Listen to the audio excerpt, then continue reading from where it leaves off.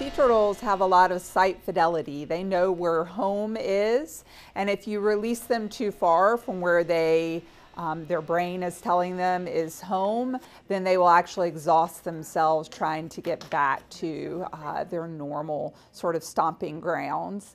And so these guys took the ambulance back up to North Florida. So some went to Cape Canaveral and others went to the Ponte Vedra area.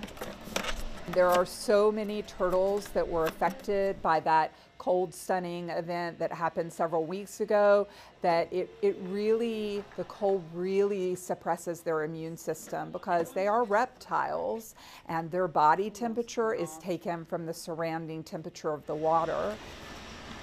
And right now it has been so busy from this cold stunning event that all of the sea turtle facilities in the state of Florida are full of sea turtles, and LMC is still accepting turtles, but it definitely, we're very busy here, we'll say that.